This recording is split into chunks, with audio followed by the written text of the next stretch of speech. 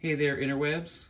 Today we're going to talk about 3 different size turbines that you commonly find people using on Volvo Redblocks.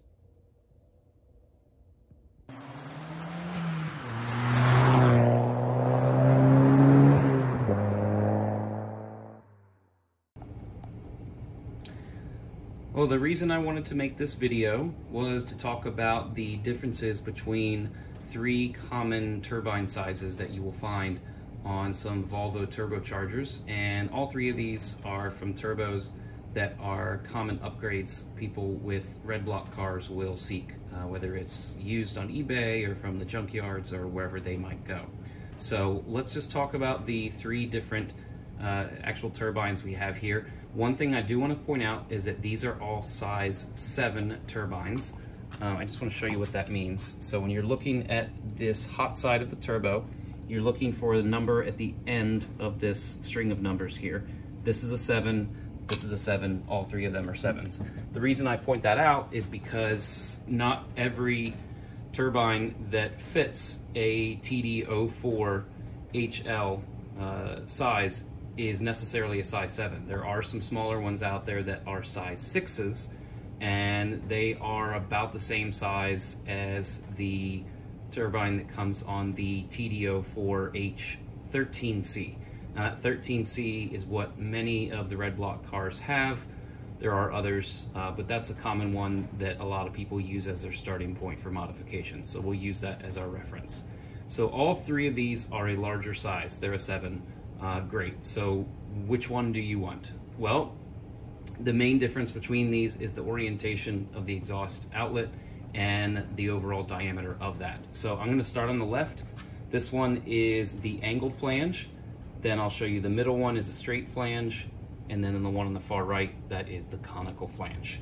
So real quick, if I get up high here, you'll notice that if I square this up kind of with the actual place where it mounts to the exhaust manifold, you'll notice that the exhaust flange is sort of curved. It sort of curves away from it. It doesn't come straight out from it.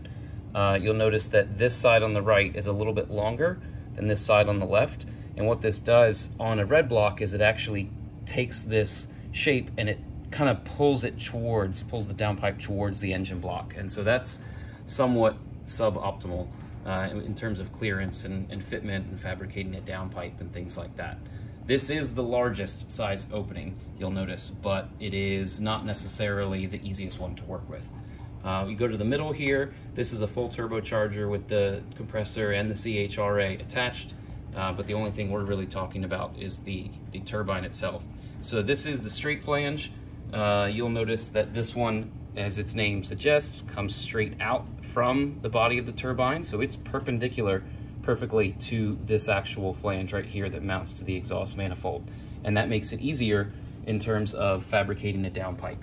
If you wanted to get one of these or able to get one from a junkyard, then you would want to go ahead and take the downpipe as well, because you can cut off that downpipe, which matches perfectly up to this, obviously, because it was on the car, and then you can have some custom, exhaust work done to mate that downpipe up to the OEM downpipe that you have, or just have a full custom downpipe made, because having an exhaust shop make you a downpipe with a flange that mates up to this isn't going to be as easy if you're not providing the actual downpipe itself. So that would be my recommendation if you go this route. The last one, this is your conical flange, and this is your smallest of the 3. And this one also does come out at a straight angle from the actual flange here. And so that's good. And this is the easiest to install because this one uses the exact same mounting shape and size as the stock turbos like the 13C.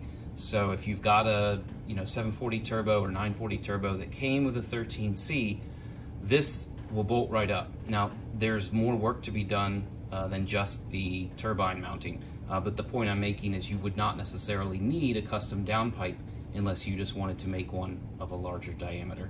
The important thing here is that you can focus on all the other customization it takes to upgrade to a larger turbo, but the exhaust part should be very straightforward. Because it is the smallest one, it doesn't flow as much, but that's just something to keep in mind. If you're looking for ease of installation, versus flow. Maybe you're not looking to run crazy high boost, whatever your plan is. I went ahead and measured these off camera. The diameter of the exhaust outlet is right at 3 inches on this angled flange. And then on the straight flange, it was about 2 3/4 inches. And then on the conical, it was about 2 1/4 to maybe 2 3/8 inches. So that's it. That's the main differences. I can say with a high degree of certainty that every one of these came from either a 16T or a 15G. In fact, I believe the one on the far right came from a 15G from an 850 series turbo. I want to say it was, I don't remember exactly what year, but depending on what year you get will dictate what type of flange you get. The straight flange here in the middle, this came from an S70 T5, and this is a 16T turbo with the straight flange, and then the angled flange came from an early 2000s S60 T5. The angled flanges are probably going to be the easiest to find in a junkyard just because those cars are newer. They made a lot of them, right? There's a lot of cars, the S60s, I think even the some of the V70s from that era. Anything with a T5 in that early 2000s probably will have an angled flange. My personal favorite is probably the straight flange.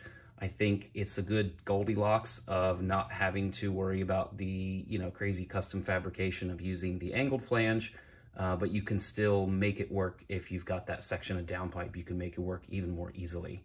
The conical flange is doable.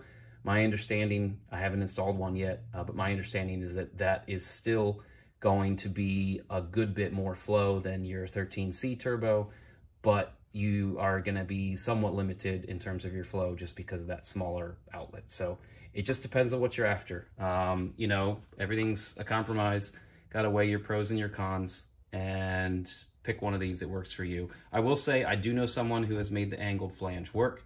It is possible, but ultimately that's up to you and how much work you want to do and what you want your build to look like. So I hope that was helpful. Again, if you're looking for one of these, just make sure it's from a TD04HL series and make sure that you get the size 7 turbine. If you end up getting the size 6 turbine, it won't really be any upgrade in flow over the one that came on the 13C. So I hope that you found this helpful. Thanks so much for watching.